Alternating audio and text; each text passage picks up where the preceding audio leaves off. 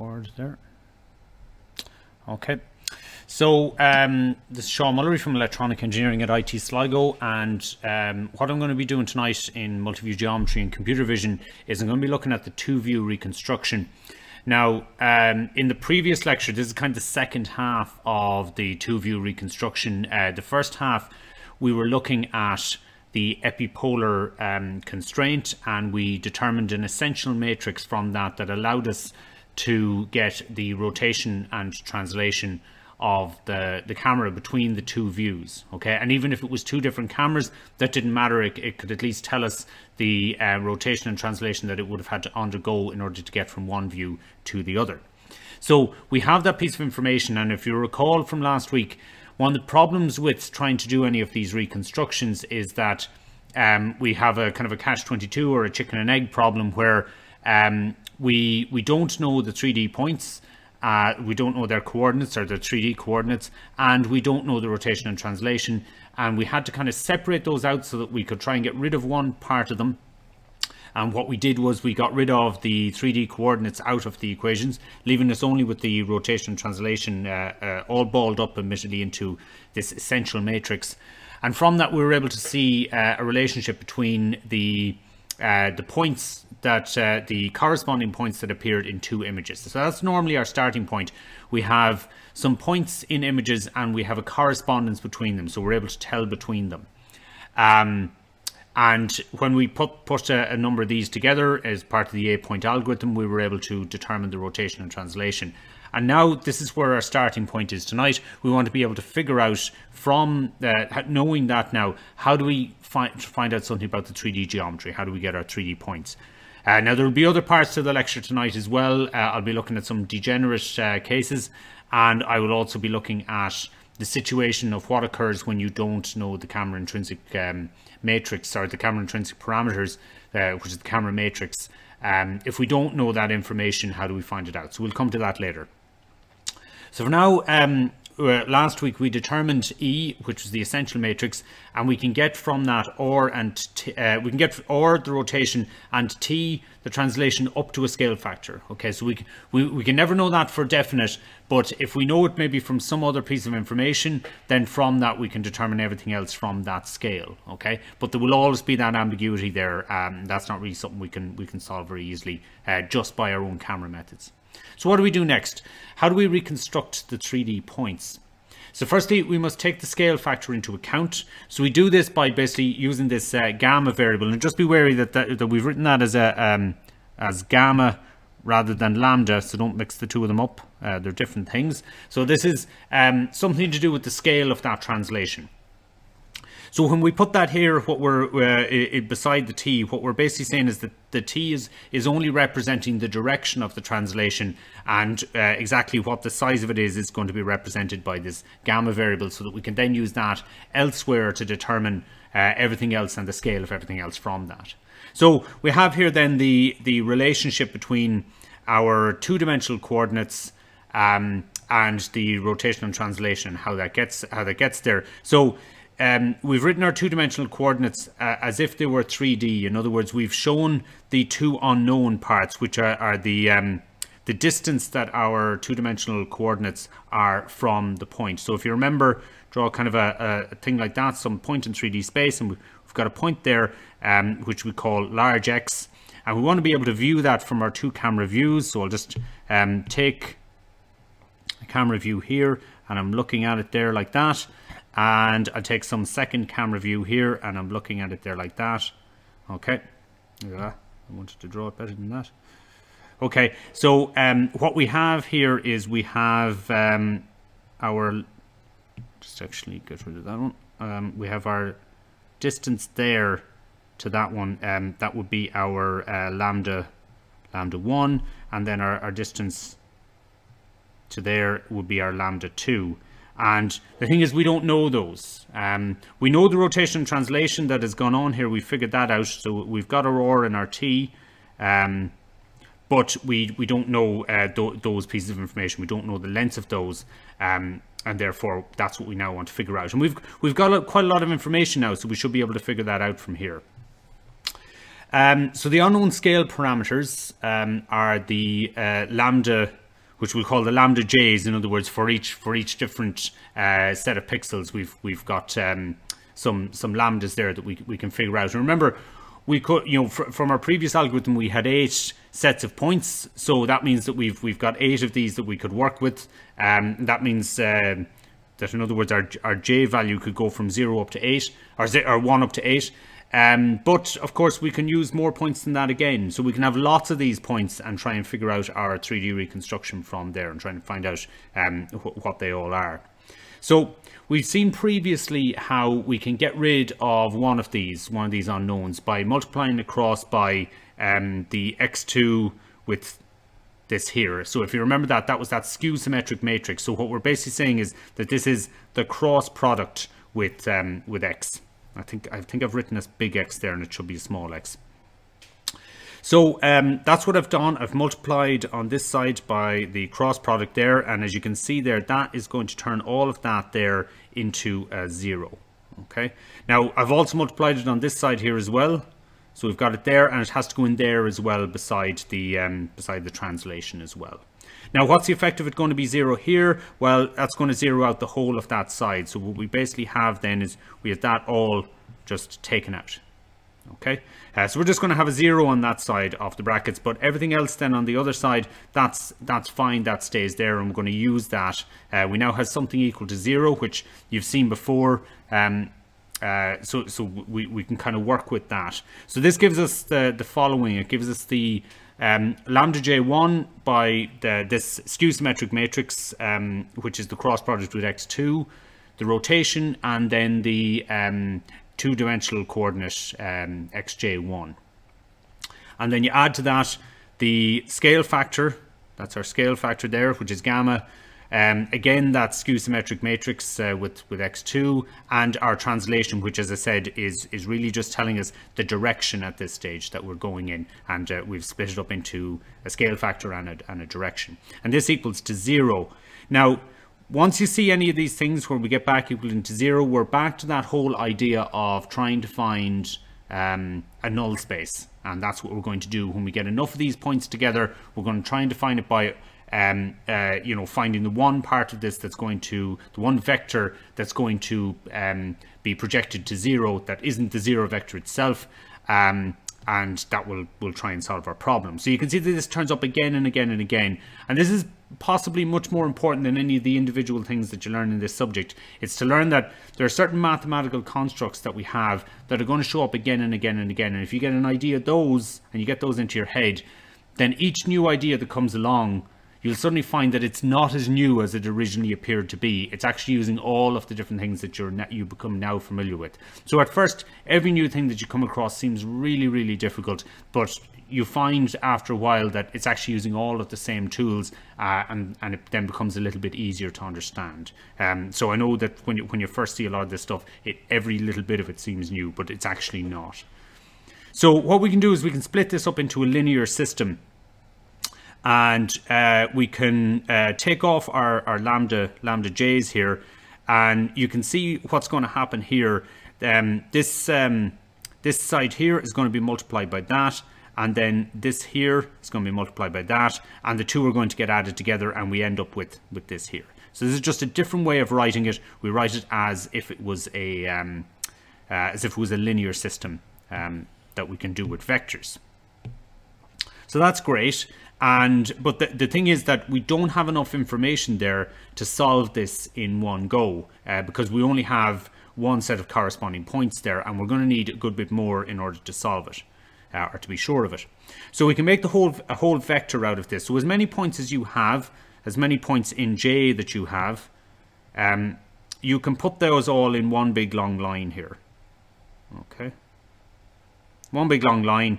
And you have this one down the bottom, which is the scale factor. And that's very much this homogeneous coordinates idea again. That what we're saying is that whatever we pick, and we can arbitrarily pick some scale factor, let's say we pick it as 5 just for the sake of argument, it's 5, then what's going to happen is that means that each one of these guys here is going to be 5 times as big as it would be if we picked this as being a value of 1. So at the end, when it comes to solving this, we're going to divide down by that scale factor, just the same as we did with all our homogeneous coordinates. Okay, so that's how we deal with that that scale factor. So we make one big long vector out of that, and we call that lambda with a little arrow on the top to suggest that it's a vector there. Okay, and it's got all of those vectors. And you can see that what we're trying to find here, if you remember back here when we were looking at this, and I said we had lambda 1. Okay, we also had a lambda 2, but we lost that lambda 2 when we did this. So what we're going to try and find out now in this case is we're going to try and find out that lambda 1. And we're going to try and find out that lambda 1 for each of the different positions. Okay, so for each of the different points that we might have. And the idea here is that those won't all be the same values or anything like that. It's the idea that we've got lots of different camera views, but we've got one camera view, sorry, but it's looking at several different points, and we're going to try and bunch them all together, all of those unknowns, and try and solve for that. So that's the idea here. So this is all the one camera. This is all camera 1 now at this stage. So we can solve this by, we just basically make a big matrix like this. And the idea here is that we can just put these things down the diagonal. We still have all of these ones here on the side. They're the ones that, this is the section here that gets multiplied by the scale factor. So the translation gets multiplied by the scale factor every time. But this one here in the first place only gets multiplied by our very first value here. And of course, our sets of zeros here, they don't contribute. Now in the second case, what happens is that one there, it just gets multiplied by this one here. And again, all the zeros don't contribute. But the final part of that over here is that we still have that little section there that gets multiplied by our scale factor. So that's how we set this up as a matrix. And we call that the matrix M. And we now have M by we'll do that, M by this lambda here, and that equals 0. And what we're basically saying now is that we want to find this vector. And if we can find that vector, we've not just gone and found, if we go back to our diagram, we've not just gone and found one of these, we've found where it's viewed lots of different ones in different places. Okay, so the same camera view has gone and viewed lots of different points. They're all different lambdas, but we can figure them all out if we can figure out this vector here. Okay, now what does that vector look like so that we can find each of the individual points? Well, the one thing we know about it is that it lies in the null space of this matrix M, and it should be the only vector in that null space if we've done our if we've got this this matrix just right. Okay, so if we've got that matrix just right. So once again, we're looking for a vector in the null space, but in truth, there's unlikely to be a perfect null space. And, you know, the reason for that is to do with noise, but also the fact that it's going to be difficult for us to judge exactly, you know, how many points we should have in this and so on. Okay, so there won't be a perfect null space, but normally what will happen is that one of the eigenvalues will be, you know, the smallest. And that will be the closest to what we have as a null space. So what we're going to do, as we've done in previous cases, we'll just get M transpose M, and we'll lambda will be a vector associated with the smallest eigenvalue of that. So we'll get an eigenvector decomposition of that matrix there, and then go and look for the smallest eigenvalue. Which, remember, if you do your singular value decompositions and so on in software, what will happen is it will order the eigenvalues in order size. So the last one will normally be the smallest, and that will be represented by the last column of the eigenvectors there, or of the singular values. And you can just use that vector then to say that that is the closest thing you have to this vector here that you're trying to find. Okay. Now, so if it sounds like this is imperfect, it is of course imperfect, because none of our things perfectly worked well up until now. Our essential matrix was never going to be a perfectly essential matrix because of all the noise, and there were lots of other problems that we were likely to have. So this will be an approximation, and how good the approximation is depends on how good your points are. okay, as to how close you're going to get. But it's certainly a very good first start, and it's certainly a very good of the simplest of the mathematical models. Once we go beyond this, we start getting into all sorts of minimization of things rather than simply trying to find a nice, neat solution. Okay, so it's a good place for us to start, and particularly to understand the problem that's at hand. So again, when we determine that, so we determine all those lambdas that are in that matrix, and of course we'll determine our a value there for a global scale, which we'll divide up through it. But this is still, remember that scale that we put there is still only arbitrary anyway, so we still only have this defined up to some global scale, where if we multiply it all by 5, everything gets 5 times bigger. Okay, so I think you've all been waiting for this joke for a while, or you've all been trying to make it for a while. So it's finally come. So for any of you, I don't know if any of our Vin may not be familiar with Father Ted. I'm sure the rest of you are. Vin, have you ever come across Father Ted? I don't know how long you're in Ireland. T. Very good. You know exactly. That's great to hear. Okay. So for anybody watching on YouTube, if you haven't seen Father Ted, drop whatever you're watching here and just go and watch box sets of Father Ted. It's much better than whatever I'm delivering here. But anyway.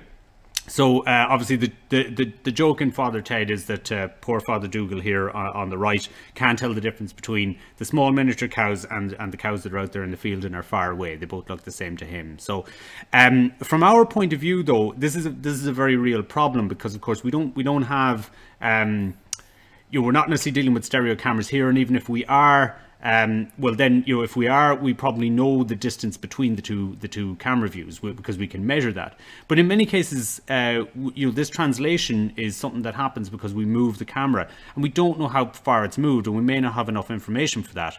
So what this means is that if the camera views are a known distance apart, then we can calculate the scale of the objects. So that's great if we know that. And in the autonomous vehicle setting, we may well be able to use other sensors, such as GPS is going to get us close, or we may be able to figure it out from inertial sensors, and from the speed of the ego vehicle, how fast is it moving, and so on.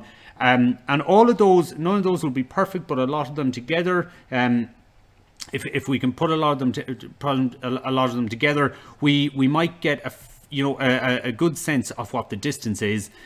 Tied to that, most of the objects we're going to be looking at are of a fairly well-known size. So vehicles are kind of, we're not expecting to see a vehicle that's 200 foot long, for example. We're expecting it to be within a certain range, but obviously there's a bit of difference between the different car sizes and the heights and so on. But with all that information, we'll have a fairly good idea. But the point is that from these algorithms alone, you can't get that information. So if we don't know, if they're not, then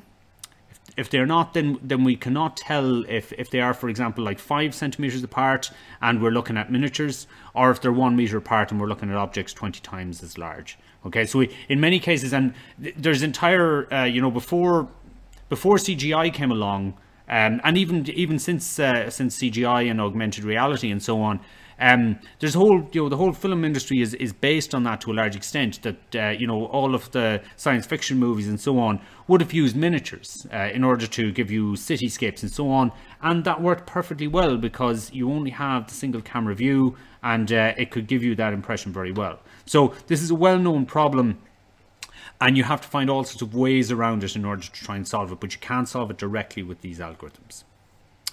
Okay, so let's take stock of where we are, because I know that as each new part comes along, it's very difficult to separate out that from what else we were doing. So if we get 8 good correspondences, we can determine the rotation of the camera.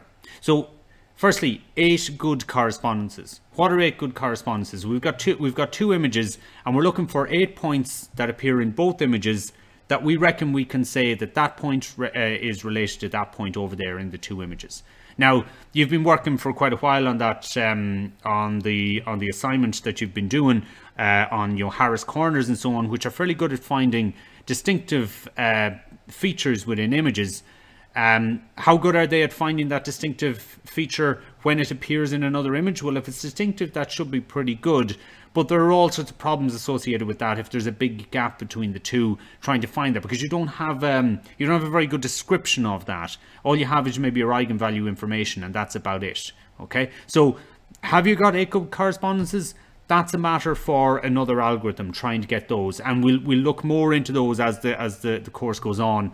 I wanted to get a full cycle through so that we got to this point, and then we can start looking at improvements at each part along the way. So we'll look at SIFT and so SIFT, and probably HOG, histogram of oriented gradients, to give maybe some other ideas of systems whereby we can give good descriptions of the things that we have.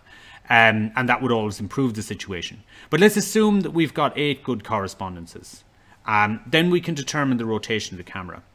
We can kind of determine the translation in that the 3D points will be related to T by some multiple. Okay, but all we know is that they're related by some multiple and they're all related to each other, but we don't necessarily know that multiple unless we have some information from outside of this algorithm to tell us the distance between the cameras. From there, we can determine the 3D points themselves, as we just did in the last few slides. So we can do this with more than just the 8 points. So if we've got lots of other point correspondences as well, and we only used 8 of them in order to solve our 8-point algorithm, well, we can take our other point correspondences as well. And you do have to, you do have to have them as point correspondences, but you can do that, and then you can go and try and find out your 3D points for all those. So let's say you have 20 of them or 30 of them, okay? And you go and you find, through these mechanisms, you go and you find where those points are in a 3D space, okay? So we can do this with any points we have correspondences for, but obviously the reconstruction will only be as good as the quality of the correspondences. So the problem then is, let's say you had 8 good correspondences, but your correspondences after that were not so good.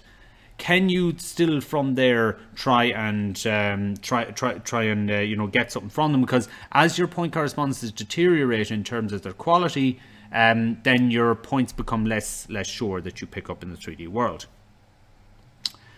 So what should our concerns be with regard to, because I said about good point correspondences. So what if the correspondences are not good? Okay, what happens in that situation? So there's 2 things here. Firstly, this can lead to degenerate configurations, which we'll talk about next. That's the next section I want to discuss with you tonight, is degenerate configurations. In other words, configurations of points in our images that will fool us and send us down the wrong track. Second of our concerns, if the point correspondences are not good, is that the points may not be degenerate, but have all sorts of noise and errors, which means we'll get 3D points, they just won't be correct, and how far they're incorrect by, well, that may be an unknown, and that's even worse. It's fine if we know how incorrect we are. Well, it's not fine, but it's better, if we know that we're going to be within some tolerance, then we can take that into account. But if we don't know how wrong we're going to be, that's a much greater problem. So we assumed earlier that we knew the camera intrinsic parameters as well. What if we don't know them? Okay, so that was in the last lecture. We decided that our camera matrix, our intrinsic matrix, was just going to be the identity matrix, which couldn't be simpler. Okay, what if we don't know the camera intrinsic matrix? How do we deal with that situation? What's going to happen there? So we don't know anything about the camera. In most cases in the automotive sector, you will know the intrinsic parameters, as you will have calibrated it as a separate step. So there's a separate step entirely to go and calibrate your camera and find out its intrinsic parameters. And you normally do that with a setup. And that's something I'm considering as the possibility for the group project, actually, is that you go away and do that, because it's not something I was going covering here, but I think it's something you should know. So that's the most likely route I'm going to go down with for that, and more on that later. But in the case where you know nothing of the cameras, there is an extension to the essential matrix, and it's called the fundamental matrix. Then there'll be more on that later. There'll even be a song. I won't play the song tonight, but you can go and click on the link and listen to the song. It's I don't know what it win the Eurovision. It's probably too good for the Eurovision. But that's called the fundamental matrix, and in many cases the lectures or textbooks would start with the fundamental matrix and then go on to explain the essential matrix. I've gone the other way about it, simply because that's the chronological order in which they were kind of discovered or worked out. So there are some of the issues. The other thing is that let's say we've got 8 points or 10 points or 20 points or 30 points. Okay, so what can we tell about the world if all you know is that you've got 30 points within the world? Okay, now you've only got 30 points within the world. You can't see the world behind that. You've just got these 30 points. What does that tell you? And it doesn't really tell you a whole lot. See, knowing a few points in the 3D world is not going to paint you a nice picture of the world. Even if with 100 points, what do we do? You've got lots of dots, but the dots aren't numbers, so it's not like the old children's plaything where you had a book of these dots and you would join the dots and make up a drawing. We have no way of knowing what points are attached to what points and how we can draw in between them from this information if all we've got is these points. Okay. So Carl is asking there, what about autofocus? So explain to me now what you mean by when you're concerned about autofocus. What's the issue there?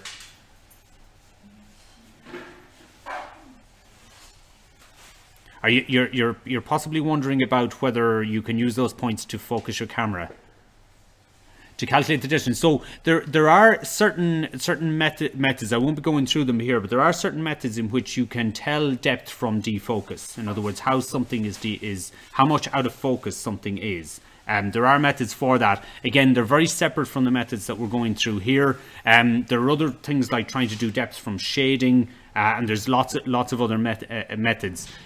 This is entirely looking at it just from two views. What we're assuming here is that our points are all in focus. If they're not in focus, what that is going to do is it's going to cause us some distortion, and it's going to cause us to have our 3D points to be out of place. Okay. You will find generally that with the small cameras that you get in the automotive setting, you're generally not dealing with large apertures, and for that reason, you tend to be dealing with fairly large depth of focus. Okay, so in other words, from a short way in front of the camera all the way usually to the horizon is pretty much in focus pretty well. Okay, so generally you wouldn't see them trying to determine things from a point of focus and how much it falls off, because that can be a bit more difficult, particularly trying to do it in a moving vehicle. But it is true to say that there are methods that you can calculate distance from focus. And also it would be quite useful to be able to do this sort of thing to try and focus a camera as well, if you knew some point and you want to try and focus on it. But again, that's a very separate problem from what we're trying to do here. Okay, so the main thing to take from that is that for all of the work we've done here, and as good as it is, it really only gets us this point as far as we've a load of points in the 3D world, but we just have those points and we don't have anything to do with them. And they don't even have a brightness value. Okay, so we can try and work back to our images and determine something about the brightness values from those. And that's what we generally do with dense methods, is we try to actually paint the brightness values back onto those different points, bearing in mind that the lighting could have changed and all sorts of things in order to try and rebuild up a picture of the world. But the picture will never be perfect. It'll always have big gaps in it, where it tries to fill in those gaps as best it can. For our purposes, in terms of what we really want to be able to find is we want to be able to find lane markings, and we want to be able to find traffic lights and so on, and obviously other vehicles. And if we can tell that there's something there, there's a bunch of points there that make up those sort of things, and we can tell something about the the configuration of them, then we can normally try and work back from that to have some sort of higher level object recognition in order to try and determine maybe what sort of an object it is and so on, from that information. And then where is it positioned is what our concern here is. So there are other methods for doing that as well. Okay, so I mentioned degenerate configurations. So these are, you've got your 8 points, but maybe there's something wrong with your 8 points. So the 8-point algorithm is often stated as providing a unique solution up to a scale factor for 8 3D points in general position. And that little in general position, which appears to be just appended onto the end, can often be missed in amongst the other detail. Okay, in general position, now there's strict mathematical meanings for these things, but in general position in our terms means that the points must not lie on certain 2D surfaces, often called critical surfaces. So we're looking at a 3D world. And if all of our points lie on a 2D surface in that world, particular 2D surfaces, then we have a problem. Okay, so when a configuration does not give us a unique solution for a particular class of transformations, we would call this degenerate. Importantly, this refers to the configuration, but also to the transforms involved as well. So the point here is that one transformation's degenerate configuration may be the ideal for another transformation. So in terms of this 8-point algorithm, we can have a degenerate configuration that is very useful in other situations. Okay, so many of the degenerate configurations for the 8-point algorithm refer to surfaces that are described as quadratic, are described by quadratic equations. Sometimes referred to as quadric surfaces. Most of them don't really show up in the real world. They tend to be these kind of pathological examples that are unlikely to happen in a real world setting. But one that definitely does is the situation that the 8 points lie on a 2D plane in the 3D world. Okay, now a 2D plane within a 3D world is actually rare enough until you actually come into the what we'll call the human-made world. Okay, so we have buildings with straight lines and straight walls, and of course we have paved roads that are, to a first approximation, flat and a 2D surface. Now there'll always be a certain amount of variance within that, probably more on roads than on walls and so on. But you have all sorts of problems, and then of course you've got other vehicles that can have flat sides as well. And so if you pick up 8 points that are all on one of those surfaces, your 8-point algorithm is not going to solve the problem. And that's because it can't fill out the entire space. It hasn't got enough points to actually show you the entire 3D space in front of you. It's only got a subspace within that. Okay, so for example, if all the 8 points are on the wall of a building or something else for both views, then the 8-point algorithm will fail. Lane markings for a parking place all lie on a plane, or at least an approximation to a plane.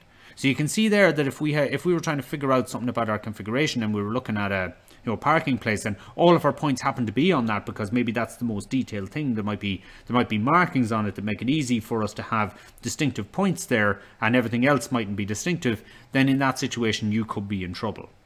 So shortly we will see that if we know that all sorry, that should say points rather than lines, if all the points fall on a plane, then we can turn this degenerate configuration into an advantage and get away with a 4-point algorithm. Okay, so that should, now the thing is, I was probably thinking of something else at the time, but points and lines to some extent are joules of each other anyway, so, but it's points I meant to say there.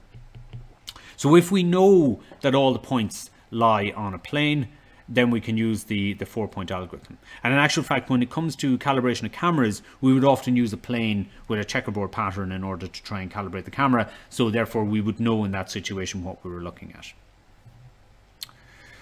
Some of the other degenerate cases you can have is that no translation has taken place. So this is where the camera has had a rotation, and it could rotate in any of the axes or all 3 of them, but it hasn't actually moved. The camera center is still in the same spot. Again, this is quite rare unless you've got the camera sitting on a tripod and not moving. Of course, in a vehicle, if you take several images but the vehicle hasn't moved, you're going to have the same problem as well. But you're basically just going to get the same image in all of those cases. It's not even going to rotate.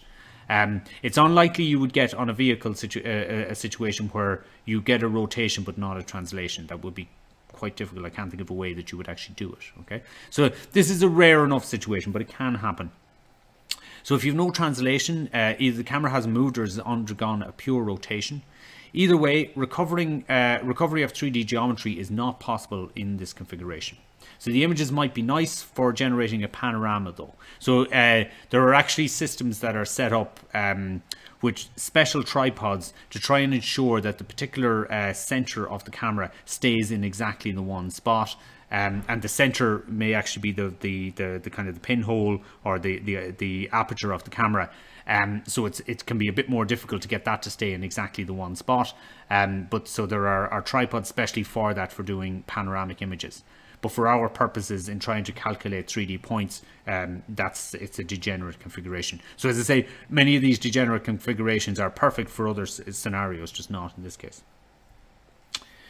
So planar homographies, which of course the word there is plane. Okay, so we're talking about planes here. Unlike the previous case where we want 8 points in general position, here we want 4 points. These should also be in general position, by the way, but in a different situation. They must lie on a plane in the 3D world. Okay. Now, I think if I remember correctly, for this case, they can't all be lying in a line. So you can see how it all comes down the way there. If they're all lying in a line, then you can't fill out that full space either. Okay. So there can be degenerate cases for these as well. You can't just take 4 points all on a single line. One of the ways to describe a plane is with a normal vector, so a vector that's normal to it, and we've discussed this a number of times. So here again we see the same sort of maths coming up again and again. This is a vector that is normal to the plane, i.e. at 90 degrees to the plane. Once again, we are using the idea of a null space. So the normal is in the null space of the plane. It's the only vector that if you project it onto the plane, it projects to 0. Any other one, if it's not normal to it, if it's at some other angle, it will project onto the plane, or part of it will. Okay, so that's in the null space of the plane. So if it's a 2D plane in a 3D world, it'll have a one-dimensional null space, and that is the normal vector. So in a 3D world, a single vector makes up just one dimension. The normal vector only meets the plane at the origin in the 3D coordinates. So therefore, any 3D vector that is in the null space of the normal vector space is in the plane. So we're saying the opposite now. What we're saying is if we just have our normal vector and we say, okay, what's in the null space of that normal vector? Now, the normal vector is a one-dimensional vector in a three-dimensional space. So therefore, it must have a two-dimensional null space. And that two-dimensional null space is the definition of the plane that's there.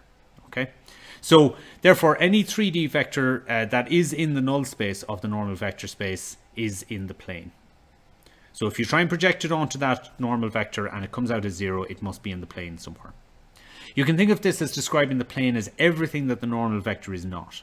So i.e. vectors that have absolutely nothing in common with the normal vector are in the plane. By in common here, we mean that if it's projected onto the normal vector, it will result in some non-zero amount. But vectors in the plane, when projected onto the normal vector, result in 0.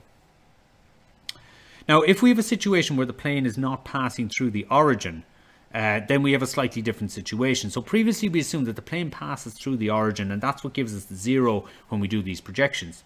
And remember, to have a subspace, a two-dimensional subspace, it has to pass through the origin. But what if we have a plane that isn't passing through the origin? What's the situation then? So this is a little restrictive, as we want to discuss planes that do not pass through the origin, because the origin is usually at the camera and the plane won't necessarily pass through that camera. So this is relatively straightforward. We simply move the plane along the normal vector to some distance d. So I've drawn this here. We can see we're at the origin here in our black line, and this is our plane. But that would clearly be inside of the camera. So what I want to do is I want to move it a distance d out to here. And now what will happen? I'll just write that as a d. What will happen is if we project anything on the plane onto the normal vector, it will now result in the value d rather than in the value 0. Okay, so just to as we have it there, it'll result in the scalar value d rather than 0. So we can place the origin at one of the camera centers, which is useful for doing that. So we can place the origin there. So what this means is that previously what we would have had is we would have had this formula here, n transpose. This is the normal vector transpose, so that we can multiply it by our 3D vector x1, and that would have given us 0 if the normal vector and the plane were passing through, and that vector that was on the plane were passing through the origin. But it's not. So now when we project this 3D point, which is in the plane, and we project it onto the normal vector, we get a value of d instead. Okay, so we can work with that in order to calculate our equations as well. So basically what we can do is now we can divide both of these sides by d, giving me 1 over d on this side and just a single 1 on this side. Okay, so this is with respect to camera 1. Obviously we'll have a camera 2. So in terms of camera 2's center, this would be the following. What we do is we take the the coordinate of our point in terms of camera 1, we rotate it, we translate it, and we end up with the same point, but now it's in the coordinates of the second camera. That's why it's called x2. There's now a clever trick that we can do here, which is that we can say that t there is the same as 1 by t. Okay, so 1 times t is the same as t. That's fair enough. The reason this is useful is that we have a formula up here which is equal to 1. So what we can do is we can literally just take that and we can substitute it into there in place of the 1 times t. And this, for some reason during my lectures, my podcasting always tries to tell me about what new podcasts are available, so I get to get that. Sorry, Vin, you're asking me why rotate? You're asking me why is this rotation here? Is that what you're asking me? Yeah, so remember though, what we have here is we've got a plane somewhere, right? And we've got points on that plane. Now, I'm only showing a rotation of it, right? So in one camera view, we're seeing that point there. Okay, so we'll just draw it up to that point. We're seeing that point there. And then in a second camera view, which is both a rotation and a translation, what we do is we get our second camera here, and that didn't draw straight for me for some reason. Second camera there, and it's viewing that there, and that is both a rotation and a translation that will take place there. So just the same as in the previous case with the 8 points, we have to rotate. We can rotate and translate within that. Okay, so what we now have is a wider ranging formula, which is we have the same coordinates. So this is our coordinate, whatever it is, okay, and it's its coordinate in terms of camera 2. This is in terms of camera 1. So we rotate it in terms of camera to get it to camera 2. We rotate it, we translate it, and of course we also know that it's on a plane. Okay, so we know that this x1 is on a plane, and we've managed to put that information into the system, encoded into the system that is in there. If we don't, we're back at the same place we were previously. Okay, so we need to try and encode that information about the plane, so the normal and how far we're out on that with relation to it. Okay.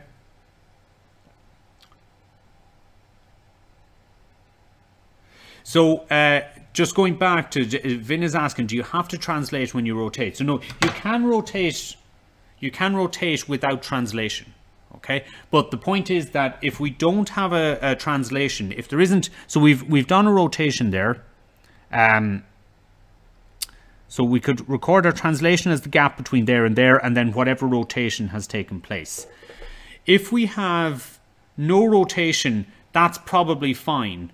But if we've no translation, we will not be able to figure out our 3D geometry, because we saw that was a degenerate case previously. Now, in most cases, you will get a bit of both, and therefore you're going to have to assume that there is a bit of both, and you're going to have to do it. So it could be that this rotation is actually a 0 rotation. That's fine. If this translation is a 0 translation, that's not fine. We're in trouble. We won't be able to figure out anything about our 3D geometry. So you can very much think of this as, if I have just one eye here, I can rotate it all I want, makes no difference. But if I have only one eye, I can't tell anything about depth because I don't have a gap between the two. So if there's no translation going on there, we have a problem, okay? But in any case, we assume that both has taken place. So what we do is, and by the way, you may have noticed there when I multiplied in this bit, I multiplied it in a particular position. So I actually multiplied it on that side of the t rather than on this side of the t. Okay, and the reason for that is that you just need to be a little bit careful when it comes to your linear algebra to consider the shapes of the vectors and the matrices that you're dealing with to know which side you can multiply to get the right behavior. Because you can multiply by 1 on either side, it doesn't really matter. But in terms of the linear algebra, it will very much matter if it doesn't work. So we now see that x1 is common, so we can take it out as a common factor. Okay, so all I'm saying here is that we've got x1 in both of these places, here and here. So let's take that out as a common factor, and we have it there. Okay, so now we have in here, in this, we have a rotation, we have the translation, and we have the information about our plane that we've included in it. Because remember, this is a special case where all the points are lying on a plane, so we want to be able to encode that into it. So when we do that, we have what's called a homography matrix. We call that H, and it's basically governed by this information here. So it's made up of rotations, translations, and the information about the plane. And this is equivalent. Just be careful, because the way it looks, this is equal to this over here. So I've just defined it there as that. So that basically means that we have this situation here where I have a relationship between the point on the plane and its position in both the cameras. Okay, so it's views, it's in both the camera coordinate frames, and that's governed by the homography matrix. Okay, so you can kind of think of the two different camera frames as two different origins, two different coordinate frames, and the relationship between them, in other words, all the rotations and translations and something to do with the plane that's involved, that's all encoded in this one matrix here, this H matrix. Okay. So H is a 3x3 matrix called a homography matrix, and it relates the 3D points that lie on a 2D plane to each other in terms of the two camera centers, i.e. the same point in two different coordinate frames. Do be aware, this only works for when they're on a plane, so this is not the same as the situation we saw previously. Even though it looks very similar to what we had with the essential matrix, you're going to see some small differences creeping in now, because of the fact that H and E are not the same sort of thing. So of course we don't usually know the 3D coordinates, so having this here is not particularly useful. And why is it not useful? Well, we don't know x1 and x2. We don't know the 3D coordinates, and we don't know the homography matrix. So if we don't know any of this, it's all fine while having a relationship between the things we don't know, and we can't work it out. So what we're going to do is we're going to try and vouch this in things that we do know. We do know the corresponding points, because we think we figured them out using Harris corners or SIFT or something else. We think we've figured out point correspondences between two images. So we have the point in our two images, which we've called small x1 and small x2. What's their relationship to their 3D coordinate? Well, we have lambda 1 and lambda 2, in other words, the distance from the camera out to that point, because it's projected along that vector. So if we have all that, then we have a relationship between that and the homography matrix. And unfortunately, we don't know the lambda 1 and lambda 2, so we're not there yet. But if you recall from previously, we were able to get rid of one side of this, or get rid of one of the lambdas and then get rid of the second one by multiplying across by something. So what we're going to do is we're going to try and get rid of that x2 there. And we can do that by getting the cross product of it with itself. So we use that skew symmetric matrix x2 cross, and we multiply each side by that. So basically what I would be doing is I'd be coming along here and saying x2 cross and x2 cross on this side as well. And what that means is that when multiplied by that, is going to give us a 0. The lambda 2 in the middle is just multiplied by 0 now in the middle, so we've ended up with a complete 0 on that side. So we've just ended up with 0 in here altogether. But we've ended up with all of this on the other side, which is x2 cross h by x1. What's happened by lambda 1? Well, we saw that last time. If we have this x2 cross h lambda 1 and by x1, that lambda 1 is just a scalar value. It's like the value 5 or the value 7.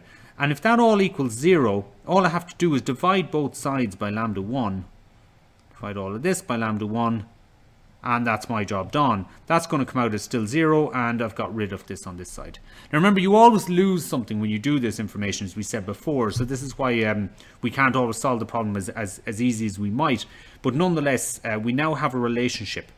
So this is very similar to it's very similar to the epipolar constraint, except it's called the planar epipolar constraint. And there is a slight difference between it and the previous one. So we're now relating the 2 points that we have in the images that we reckon are corresponding points. We now have a relationship between them that's given by this H matrix. The difference is, though, we have the point here and we have the skew symmetric matrix that's the cross product with the second point, which is not exactly the same as we have in the epipolar situation, and it makes things a little bit messier in terms of the shape of our matrices, but nonetheless we can use fewer points. So there's a subtle difference there in that we're multiplying by x2 cross rather than x2 itself. So we said that the H homography matrix is a 3 by 3 matrix. So what we can do is we can do that similar stacking operator that we did previously, stack it all into one vector. And as you can imagine, what are we going to try and do? We're going to try and find this vector by finding it in the null space of something else. Okay, and it's going to be in the null space of all those points when we put them as a matrix. So the x2 cross is a 3 by 3 skew symmetric matrix. So A this time that we're going to do is basically going to be this. It's the Kronecker product of x1 with this x2 matrix. And what that's going to do is it's actually going to make us a 9 by 3 matrix. In other words, that the x2 matrix, which is a 3 by 3 matrix, which let's just imagine we build it here, which is kind of 0, 0, 0 if you remember here. I do my u1 minus u2 and u3, and then on that side of minus u3, u2 and u1. Okay, and what we do then is we multiply that by x, the Kronecker product with x1.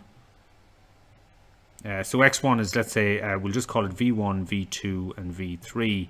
And what happened is that we multiply v1 by that, and we'll get v1 times that in the first case. So v gets multiplied by each of those values. Then we basically make a second one of these below it. Okay. So we make a copy of these.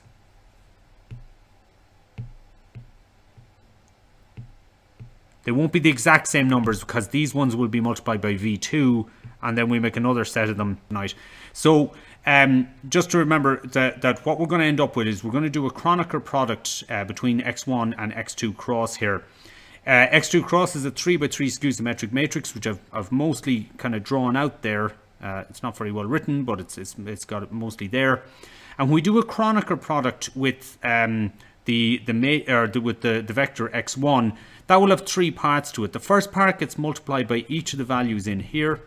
Okay.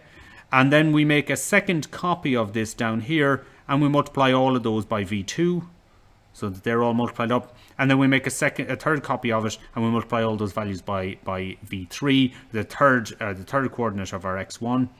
And what that's going to do then is it's going to give us a 9 by 3 matrix. So that when I multiply this by the H, which is a 9 by 1 matrix, as we see there, I'm going to end up with a 3 by 9 by a 9 by 1. So 9 by 1, and that'll end me up with just a 3 by 1 vector there, which is like that. It'll be all zeros because it should be equal to 0. So that's the idea there. Okay. This does not want to change page. So once again, we won't have enough information to just find that on its own. So what we're going to do is we're going to get enough points, and 4 will be enough in this case. So if n is equal to 4 or bigger, then we have enough point pairs. And what we can do is we can then build that up. So our n in this case is going to be, let's say, a value of 4 or more. So we'll say bigger than or equal to 4. So if that was the case, then we would have a 3n by 9, so which would be a 12 by 9 matrix, for example, which we would then multiply by this one here, which is again a 9 by 1, and that should end us up with a 0, 0, 0 there again. Well, it'll be 12 by 1, so it'll be a pile of zeros, but nonetheless, they should all be zeros is what we're getting at here. It should be in the null space of that. Okay, and what we're trying to find out is what vector there, h of s. So this one back here, what vector of that brings us to that 0 position. Okay.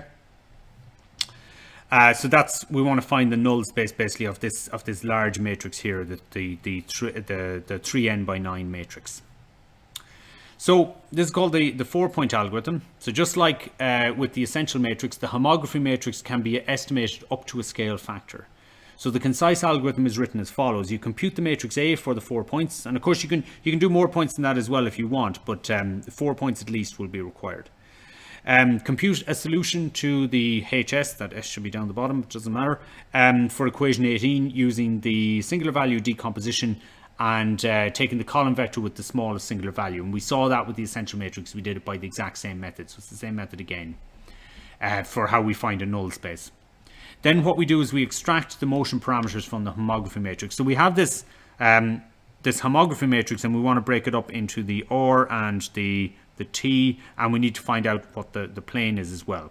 So H can be decomposed into R, N, and this T over D. Again, we just have a scale factor there that's related, and this time it's related to the distance to the plane.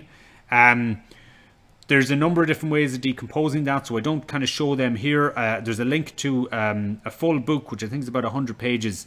It's not all on, it's all on planar homographies, but it's not all on the decompositions. But you will see that there's quite a number of different ways of trying to get the best decomposition from that. None of them perfect, okay?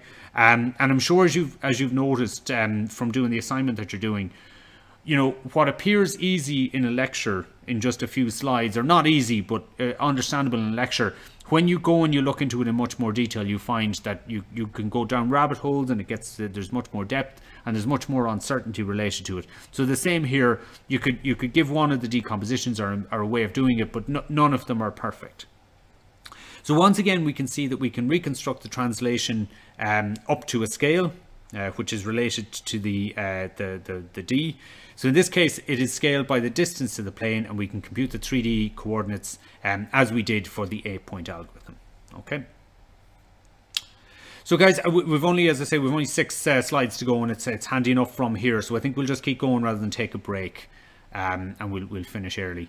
So this is the last part that we want to look at, which is the situation that we have if we don't know the camera matrix. And if you remember in the last set of slides, we assumed that we knew the camera matrix and that it was the identity matrix, and that seemed pretty easy. So the essential matrix worked on the principle that we know the camera intrinsic parameters, and further that we assume no skew, and we can give everything in units of focal length, leading to the canonical camera matrix K equals to the identity, where I is the 3x3 identity matrix. But of course, cameras aren't like that. They have all sorts of things that we may not know about them. So we might not know anything about the cameras. We might know its focal length. We might know anything about the shape or the ratios of the pixels or the scales of them, and we might know anything about any distortions either, you know, that might be in the lens. So it's reasonable to think of this as not so much knowing the camera matrix as pretending it doesn't exist, okay, which is what we did in the case last week. However, the camera matrix, if it is not the identity, will have an effect on the projection of the 3D coordinates, and a very important effect, so we do need to consider it.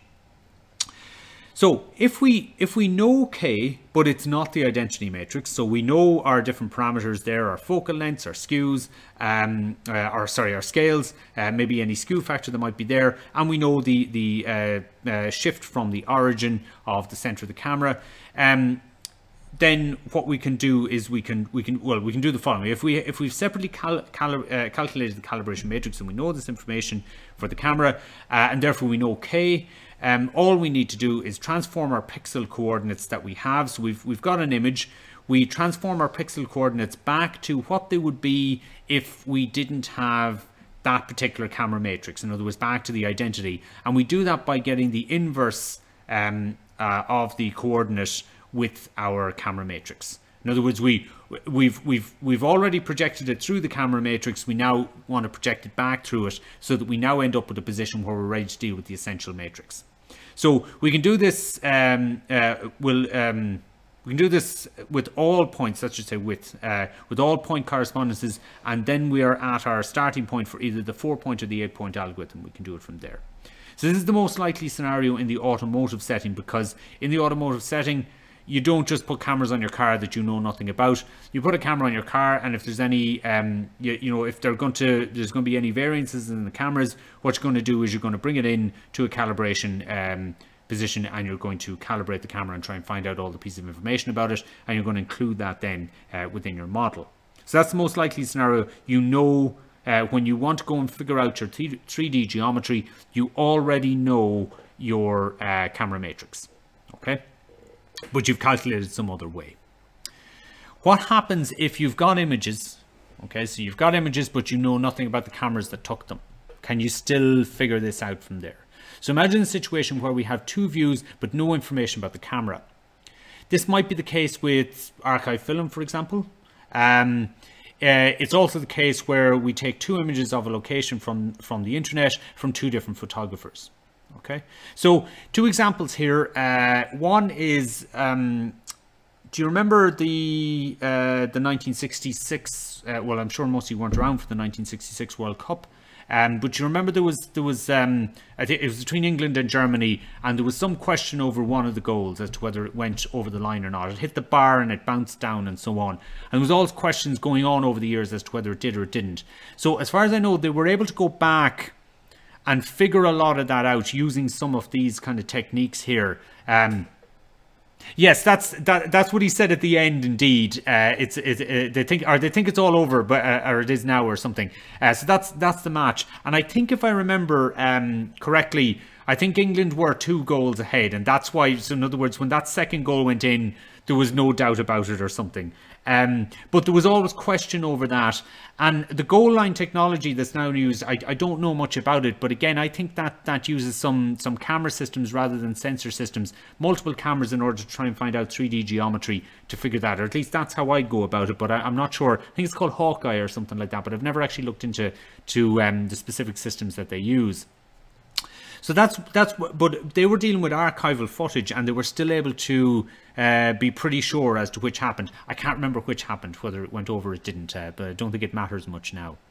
The other situation that people are able to do is they're able to take, you know, iconic structures like, let's say, the Arc de Triomphe in Paris, or the Cathedral de Notre Dame, or some of those places that tourists visit all the time and take photographs of. And they were able to get lots of photographs from the internet, all taken by different photographers, different lighting, different positions, people in the photographs and not in the photographs, and so on. But the one common feature that would be in them is the actual 3D structure that was there. And from that, they were able to actually reconstruct quite a detailed analysis of it. And I think that Selesky book, if any of you have it, there's a bit on it. I'll show it to you here. It's a big book. So you can't really see that, but the image on the side is exactly that. It's trying to build up. I think that's Cathedral in Notre Dame or something like that. Trying to build that up from. So if you can see that image, if you go looking on the internet or whatever, that's actually using that type of an algorithm where they've tried and figured that out from lots of different views. So. So if we have 2 views, 2 cameras, but no information, this is attempting reconstruction from uncalibrated views. Okay, so we don't know any information. So let's assume the same camera has taken both views, and if it hasn't, we can just do a different camera matrix for each one of them. We can rework the epipolar constraint as follows. So instead of this, which is the epipolar constraint, what we're going to do is we're going to throw in the inverse here of the camera matrix, which we don't know, of course. So the whole idea of that is that we're now priming our x1 coordinate to be in the right, the 2D coordinate to be in the right frame for dealing with the essential matrix. We need to do the same with the second camera, but of course we want to be able to have our camera matrix on this side instead of on the other side, so that we can put it together with these 2 parts here. So what we do, and this is something you might not have seen before, is we have the minus transpose there, and what that is basically is the transpose of the inverse. Okay, if we have separate cameras, we can put those as camera 2 and camera 1 if we want. But again, this is just going to make our life even more difficult, because now we've got a matrix there and it's going to be difficult to disambiguate those 2. So this gives rise to the fundamental matrix, which is this one here, okay, which is probably much more famous than the essential matrix, but in actual fact, it's you know, in the majority of the cases, we're going to try and avoid using the fundamental matrix if we can. And basically what this means is that it's the essential matrix, but with the camera matrix for camera 1, the inverse of it, and then the inverse, the transpose of the inverse of camera 2. And if they're both the same camera, then it's the same camera matrix. and the whole lot of that makes up the fundamental matrix. Okay, so as I say, a lot of lectures would start with that and work down to the essential matrix, but they actually came the other way in terms of chronological order. So K is invertible, so because the K matrix is invertible, then F will have the same rank as E. Now what that's basically saying is, if you remember, the essential matrix had a rank of 2. So what happens when we multiply it by other matrices? Well, if K is invertible, it means it must be full rank. And so is this one. It's invertible, so it must be full rank. So if you multiply a rank deficient matrix by a full rank matrix, you end up with the same rank deficiency as you started with. So we'll still have the same rank of E. So F will have the same rank as E, is what we're saying here. So we can use the exact same method of singular value decomposition of F as we did for E. And with that, we can end up with our two singular values there, and we should get this one as being 0. Now you remember, we might not get it perfect, so we expect that one to be the smallest, and we can then set it to 0 to give us the closest fundamental matrix, the same as we did with the essential matrix. Again, not perfect, but might do the job. So many texts and courses start with the fundamental matrix and break it down to the camera matrix and essential matrix. However, chronologically, the essential matrix came first, so that's the way I've gone about it. And we spent much more time in the essential matrix than the fundamental matrix, but if you went the other way about it, you'd spend much more time in the fundamental matrix and then just mention the essential matrix at the end. It really depends on which you do first. I went about the other way simply because I think in the majority of cases we will have a calibrated camera. So either way, the method for solving them is the same. That is the link to the fundamental matrix song. Go and click on it and have a watch of it after class. It's a bit of fun. It's only 2 or 3 minutes long. It's clearly some postgraduate students who had some other talents as well. And if you learn it off, it'd probably give you quite a good idea for the essential matrix as well of what the sequence of steps are. So I know that a lot of computer vision students do actually go and learn off the song, and you can find the lyrics to it as well. Okay. So note that sigma 1 and sigma 2, those ones there, if you remember when we did the essential matrix, what we did was we added those together and divided by 2 and put them to the same value for the essential matrix, but that's not the case with F. Sigma 1 and sigma 2 are not necessarily the same size as in the essential matrix. So getting F may be similar to getting E, but from there things get a lot harder. The decomposition is not so easy. We cannot easily separate the intrinsic and extrinsic parameters, and if you can see there, if you had 2 different camera matrices in there, separating those out and making sure you had the right one in the right place, again, very, very difficult. So we can determine reconstructions not up to scale this time, but up to a projective reconstruction. So in other words, we mightn't even have it in the correct manner. In other words, that it can still change in its projection. Okay. So it might be in a slightly different shape. So the takeaway from that is try to find the camera intrinsic parameters separately, because it'll make life an awful lot easier. And that's one of the reasons why, even though this can be figured out, you don't see autonomous vehicles and ADAS systems and so on with the cameras uncalibrated, because if you can calibrate it, you make life not just easier on yourself, but much more certain, rather than going out and just going, well, I'm going to figure it out from the images that I see, which would not be the right way to go about it. Okay, so that's it for tonight, guys. Thanks for your attention, and we've gone 1 hour and 10 minutes, so well done on that. No problem, guys.